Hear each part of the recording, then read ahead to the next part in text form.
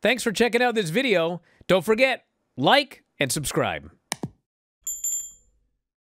So, a couple of Raw notes. We had the opening segment with Seth Rollins, Drew, and Punk. And this is like a blood-death feud. Literally where Drew threatened to kill him, to make him die. They're fighting over, like, a man's wife's honor and the dog, for God's sake. And the dog, yes, the dog. Yes. Well, Seth Rollins is a referee. Remember when Shawn Michaels used to wear those shorts that were too short, too tight? Smugglers, yes. And people talked about those for like 30 years afterwards? Oh, God, Seth. He came out in a referee's blouse. It was a blouse.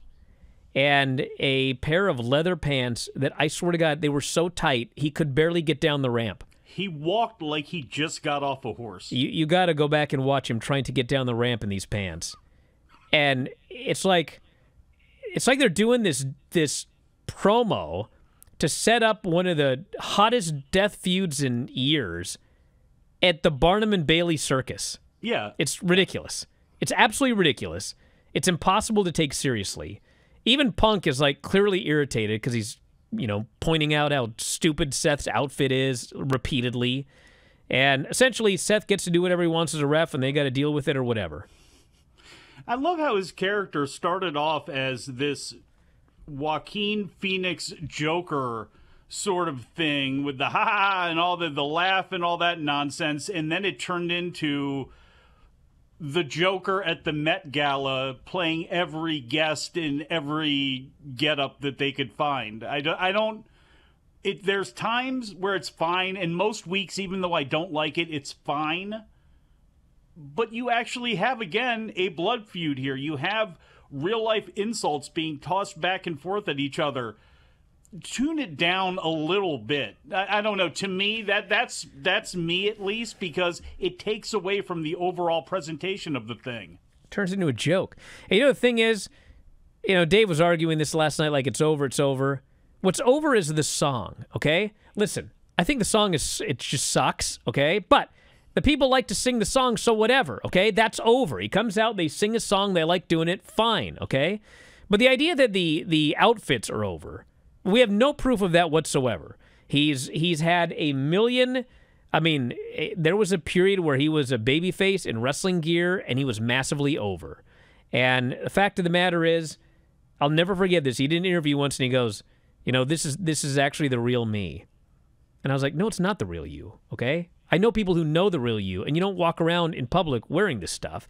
And furthermore, on television, if you've ever noticed, you know, when it's time for a serious promo, he drops the gimmick. So, like, if it's the real you, why would you drop the gimmick when things get... It's just stupid. And it makes the whole thing, like, it's impossible to take this seriously. And Drew and Punk are trying hard, but they weren't on their game. And it was fine. It was whatever. Let me ask you a question. Do you think that these three need to be reeled in a little bit and put on more of the same page? They're on the same page. One of them, Drew and Punk are on the same page. You believe they hate each other. Well, but as far as all the sniping back and forth and everybody taking a little bit away and taking the pee out of the other person, you know. No, that's fine. The people are into that. Yeah, but doing that with a clown in the ring, it's just like, it doesn't work. It just doesn't work. It's like if Doink were the special referee, and it's like, it would be like if before Survivor Series, like it's Shawn Michaels versus Bret Hart, we're going into Montreal, they're at the peak of their hatred for each other, and Doink is the special referee. He's out there with his green hair and his outfit, and he's honking his nose or whatever. Like, that's what we're talking about here. So, it's stupid. Can we have Dink, too? We had Tozawa and Otis versus the Creeds. So, what happened here is Otis gets pinned. Yeah, Otis, not Tozawa. And then the Creeds and Gable beat him up, but the lights go out. And out come the Wyatt Six. So the question had been, like, are they going to wrestle in these the masks? No. They take the masks off. It is Joe Gacy. It is the Vintner. And it's a third man. And I was like, I thought I knew who that was, but who is that? And it turns out it was Dexter Lumis. You think that the bad apple was gone. Dexter Lumis has not had a match or an appearance on WWE television in 15 months. It was April of 2023, I believe, was his last match. Damn. He spent the entire time growing his hair out. He now has long dreadlocks. Well, I mean, he's got the tattoos. He does look like Kazarni. That's true. Remember that guy? Don't put that on him. Dude, Kazarni was more serious than Seth Rollins in this. He lasted about gimmick. 2 weeks, and boy, that was a bad death. But anyway, so they're doing a six-man. They debut next week on Raw against the Creeds and Do you think Chad those Gable. are real braids and real... It's been 15 months, dude. Yeah, but like... I mean, he may have gotten some extensions, but... He's a white guy who had like a straight white buzz cut, so I'm sure he grew it out and probably has some extensions in there. I mean, the same Tiffany Stratton ones that she used in NXT, maybe he got those. We had a bunch of segments with the Judgment Day. Apparently, they're all going on their own at SummerSlam, which we'll see how that turns out. Somebody get JD some socks. So the story of this show was that they had all these matches, and quite frankly, a lot of them I was like, oh man, this should be good. You know, we had Gunther and Finn Balor. We had Sheamus and Bronson Reed. Like, these are matches these could be good matches. And instead, every match, I don't know if it was because they were on Sci-Fi, and they were like, why waste good matches? I mean, no one's watching. But these were the most nothing happening. 1 minute of action, 4 minutes of commercials, come back for some near falls, and bad finishes. Up and down the show, every single match. So the wrestling was a waste of time on this show. But as far as like the angles building to, and I mean, they had angles and they had promos building up SummerSlam. And as far as a go-home show goes in terms of angles and interviews and such, I thought it was excellent. Like, everybody's interview was good. The Damian Priest interview for the Gunther match was good. The Gunther interview for the Damian match was good. Braun Breaker did probably his best promo ever, as he's just burying Sami Zayn.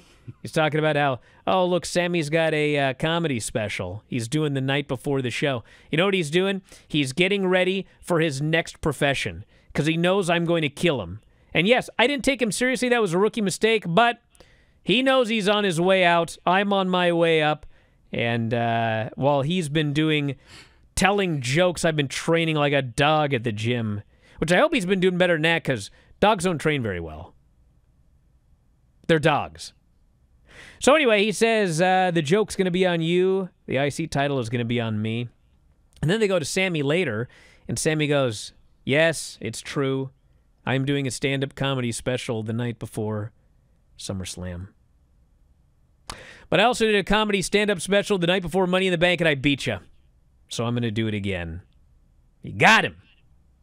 I hope before Randy Orton retires, we get Braun Breaker and Randy in the ring with each other, and Braun says, "You want to dance, old man?" I just think that would be great. We had Sammy versus Dom. Lame match, lame finish. You don't want to talk about Bronson Reed's ankle? Bronson Reed's? Oh, God. I was dying. So they do this match with Bronson Reed and Sheamus, which should be awesome, but it's like they give him it's all during the break. And so they come back from the break, and Sheamus is giving him the 16 beats. And Bronson is supposed to get his foot caught in the ropes, okay? He's supposed to get stuck. But he can't. Can't get his foot stuck. So because he's supposed to get his foot stuck, the ref is supposed to help him get his foot unstuck. But his foot isn't stuck. And so the referee has to pretend his foot is stuck and pretend like he can't get his foot, which is it's just draped over the ropes. And the ref's like, he's trying to get this leg out of the way. So this was so Pete Dunne could interfere. But it was just so absolutely ridiculous watching the referee pretend like he couldn't get his leg off the ropes. Yeah, and then they cut away and cut back to it, and he was even more ridiculous, waiting for Dunn to go up there and shillelagh Sheamus, so he at least got a botchamania moment out of the deal. I mean, he's got a heavy leg. They should have just said, his leg's so heavy, the ref can't lift it off this rope. Yeah, McAfee, as a former punter, could have brought up some sort of ailment that he had. So then we had a Gunther promo, which was really good, and then Damage Control has returned. Their baby faces. They're going after Shayna, Zoe, and Sonya. Team forehead. Yeah, and then we had the main event, Finn Balor and Gunther, which, so something's going on, okay? Because the whole match was built around Gunther going for a sleeper hold. And here's the problem. I'm all for coming up with an alternative finish or whatever, but, like, this was 3 hours of nothing happening matches. And so when the main event is built around a guy trying to put a man to sleep 3 hours into a boring Raw show, it's like I almost got put to sleep. And it's like Okada in the money clip. He just keeps trying. Finn gets out. He puts it on again. Finn gets out. Nobody believes he's winning with a sleeper hold, but he keeps trying. And then finally, he won with a sleeper hold.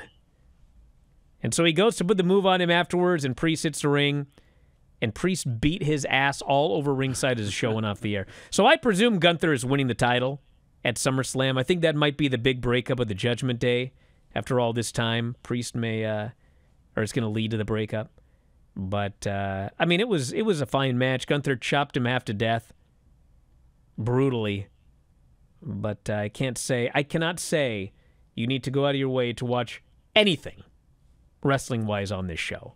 But the angles and the video packages, they were all good. It was a good SummerSlam build. That was nice.